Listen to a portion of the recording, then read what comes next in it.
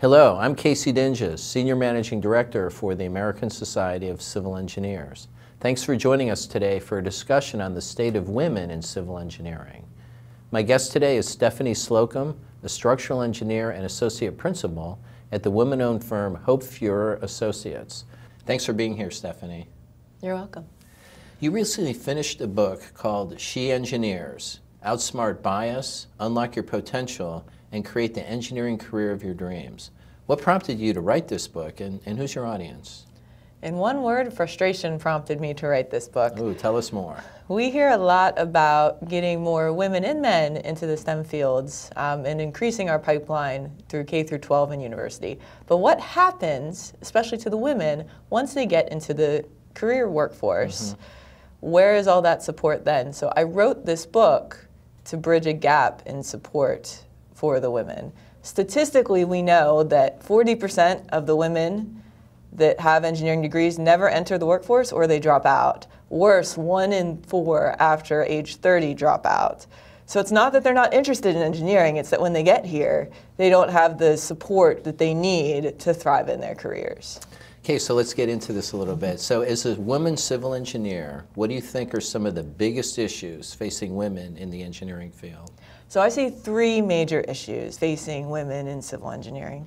The first one is denial that there is any gender bias at all. Most of the research shows that 70% of women and across the engineering fields, not just civil, say that they think gender bias has had something to do with their career, while 40% of men and their employers say, oh, there's no gender bias in our industry. That's an issue. I think number 2 is the lack of female mentors and role models.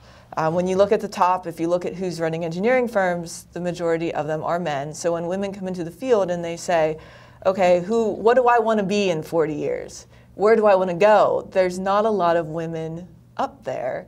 And those that are may not have the time or resources to help bring up the next generation of women. And the third issue, I think, is not just a woman's issue, but a maybe cultural millennial issue with the young engineering workforce, is that there aren't a lot of options for part-time, flexible hours, maybe more integration of work and life. And I think if we want to attract the best and the brightest to civil engineering, and our competition are other engineering fields like computer engineering where those options are more available, we're going to have a tough time. So the other engineering fields are a little better at some of the work-life balance issues? I wouldn't necessarily, I mean, you're going to have long hours as an engineer. I mean, that's part of it. But when you come to work as an engineer, you love what you do, and it's not so much work, I guess, when you love what you do. But I do feel that some of the, especially around the computer fields, there's a lot more opportunities for remote work than there is, and there's not as much of an emphasis on face time as there is in the project-based civil engineering world. With women just composing 14% of the civil engineering workforce, what can the profession do to help close the gender gap? So I think the biggest thing we can do is address the denial thing about gender bias occurring. We just need to be aware that when we're talking to people and making decisions, whether it be about promotions or pay or anything of that nature, are we making the same decision if it is a male we're talking about as opposed to a female? Are we saying the same things in the same way if it's a male or a female?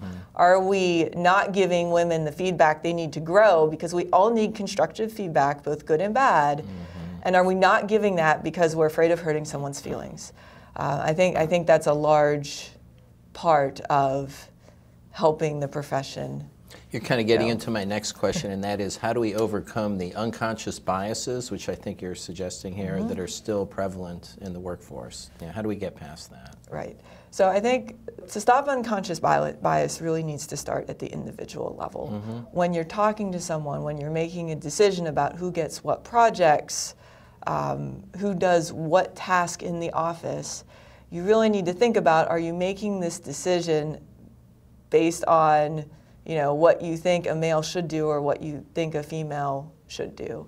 What I found is, we all have unconscious bias. I have unconscious bias, you have unconscious bias, and typically we are not bad people, it's how we were brought up.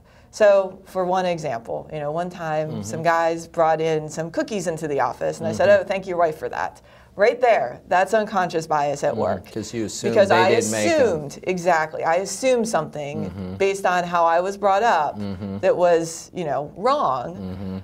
So I think we need to start not assuming and asking people what they want. So it's not just gender. I mean, that occurs when someone assumes someone who doesn't have a family can work those extra hours without talking to them, or when someone assumes a single mom can't get a high-profile project because it requires a lot of travel. It's those decisions that take place without us even knowing about them, I think, that are the crux of the issue. So in that case, management could just say, hey, we're thinking of you to handle a high-profile project, but we realize you've got other challenges in your life. Can we have that discussion up front before we make a decision? Precisely. That sort of thinking is exactly what needs to happen. The issues of diversity and inclusion are big societal issues in this country and really around the world, and in our industry. What is the value of having a diverse engineering workforce? There's a couple of things. I mean, first we can talk about what makes a high-performing team.